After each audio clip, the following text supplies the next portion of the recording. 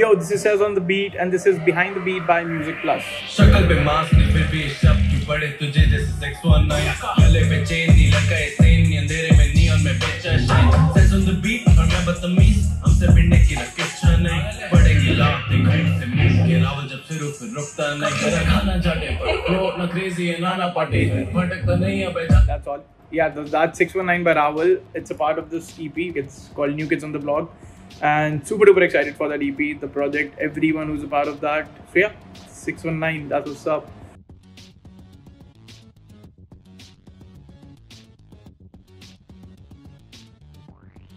Okay, so there's a story behind that. It's not a funny story actually. It is kinda. I think it was 2015 or 2016, I don't remember actually. But this producer in USA who was a prominent figure in the YouTube producer scene, he was a big online beat seller. He hosted a contest and I won that.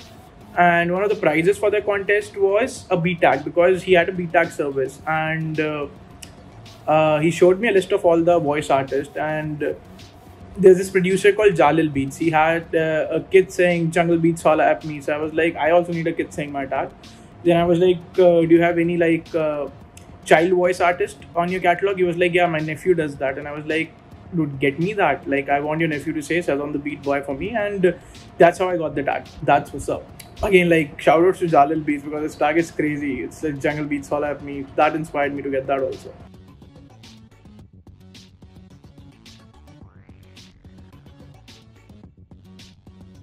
Usually I don't have a set process. There's no set timelines. Sometimes I have a deadline on me when it comes to a project, when it's a commission project usually. Other than that, when I'm making my own music with other artists, and so usually depends on the vibe. It takes a week sometimes, it takes a day it takes a day sometimes, it takes an hour sometimes. No set time limits for me.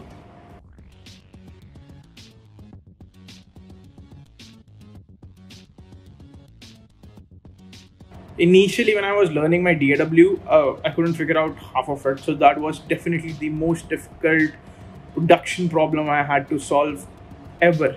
That's it. Yeah. That's it. Nothing else. Usually, because when you learn, every problem just gets a solution. That's how you learn. That's how you progress. And that's all. That's the vibe.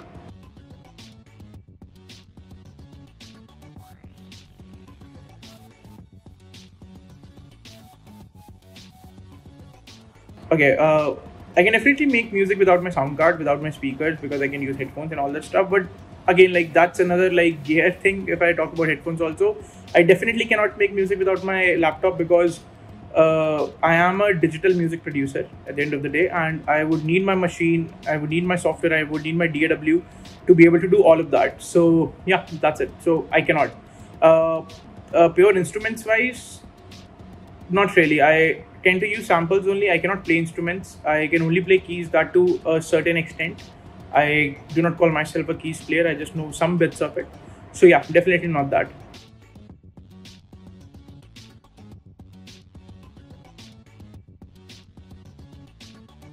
Okay, so the thing is that I do have that bit of confidence in me because I've worked in the hip hop scene a lot, and I do have a fair bit of experience when it comes to sounds, and I am always on the hunt for the freshest sounds possible. I usually go with the gut instinct because when you work so much in a particular field, you know what will work and what will not work. That's just a given. It clicks automatically, honestly. Usually it's a gut instinct for me. And that is how we, come up with the final song. That's it. Gut instinct always works. Always works.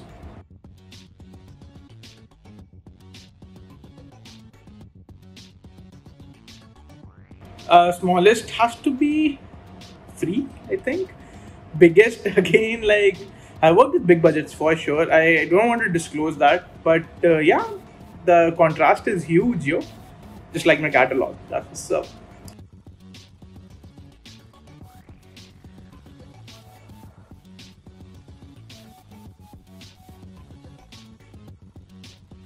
Oh yeah, Kahani 2020 is a vibe, 100%.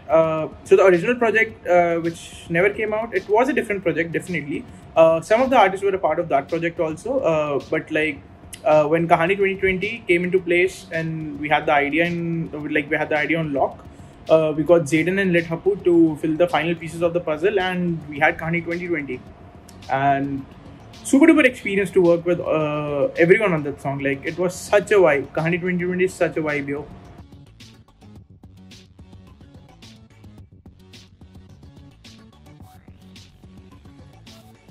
It's not sensitive for me usually, like, because it's a part of the process. Like, if an artist is not really happy with something, then I would want that to be perfect, just because to me quality and everything matters the most, more than the quantity aspect of the music business. So it's not that sensitive for me. We can just like discuss it like straight up. Like, if you don't like something, come to me, I'll fix that for you.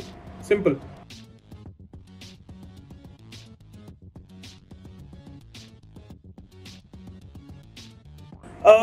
Not particularly artist wise, definitely music. Music is what inspires me to make more music, and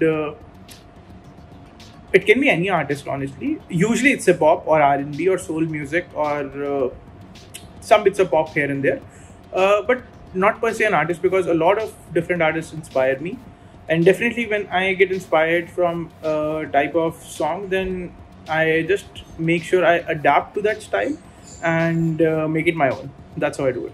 Okay, once again, this is Sez on the Beat, signing out. Behind the Beat by Music Plus. Let's go with the movement.